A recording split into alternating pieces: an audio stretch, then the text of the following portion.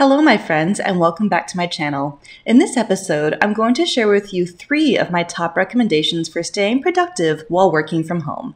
I'm Sara Stilleke. I'm a scientist and my channel is all about how to level up to become more productive and successful.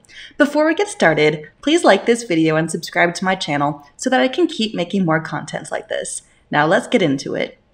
Like many people, I used to commute to work every single day and work in my 9-to-5 job as a protein characterization scientist at a large pharmaceutical company. I shared an office space with 2 other people, and for several years, this was just normal for me. Then in 2018, I landed a job with my current company that I called the travel job.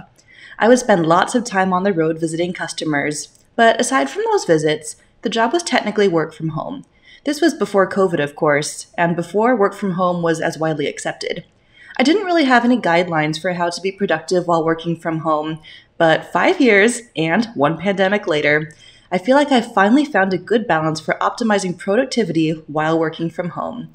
Here are 3 of my top tips, in no particular order of importance. Tip number 1 for working productively from home is to have your own designated space for working. When I first started working from home, I would snuggle into my favorite space on the couch with a big fluffy blanket and bust out my laptop. Other times, I would lounge in bed working from home. I quickly learned that these are big mistakes. One of the benefits of going to an office to work is that you have a designated environment to get into the mindset of work. But when you're working from home, it's easy to blur the lines between the work zone and the home zone. When you are in your home zone, your brain feels permission to relax and decompress from thinking about work. Once you blur the lines between the work and home spaces, one of 2 things tends to happen. 1, you might find yourself thinking about work all the time and be mentally unable to ever stop working. Or 2, you might find yourself unable to focus on work because your brain will remain in that relaxed home state. The solution for this is to set up a designated space for work so that when you are in that space, your brain can know that it's time to work, and when you step away, you are better able to unplug mentally and physically from work. If you are fortunate enough to have a dedicated room for a home office, this would obviously be the ideal situation. But even setting up a desk in a corner that you designate as your work zone will be a good solution.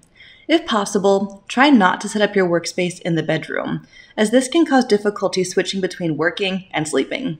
In my own home, I just have a little dining area that serves as my home office.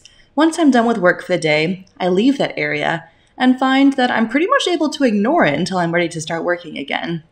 This would be the ideal way to maintain work-life balance when the 2 things are sharing a physical space. Tip number 2 for productively working from home is to maintain set hours for working from home and stick to them. Depending on the kind of work that you do, nobody may actually notice that you're not working if you start a little bit late.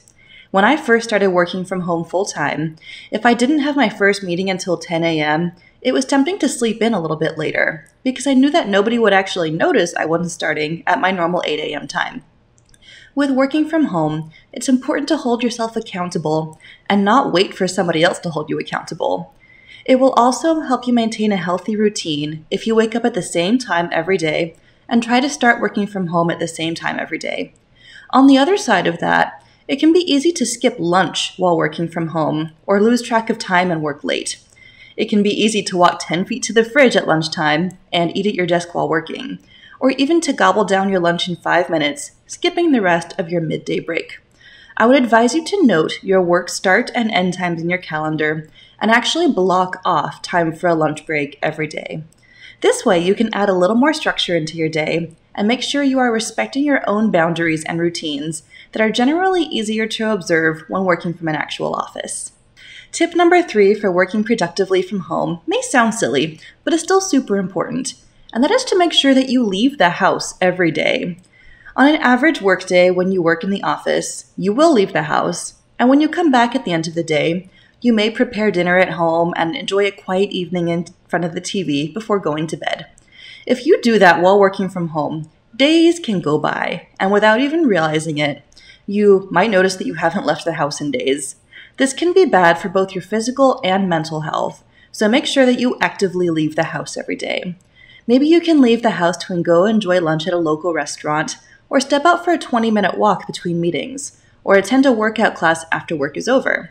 With working from home, it can be shockingly easy to end up spending all day in the house in front of a screen.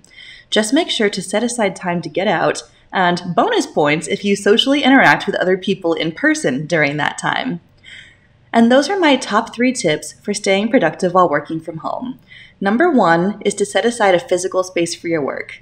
Number 2 is to set healthy boundaries with your time. And number 3 is to make sure that you leave the house every day. I hope you found this helpful. Let me know in the comments if there are any other tips from working from home that have helped you. If you've made it to the end of this video, thank you so much for watching. If you could please like this video and subscribe to my channel, I would really appreciate it. Thanks for watching, and I'll see you in the next video.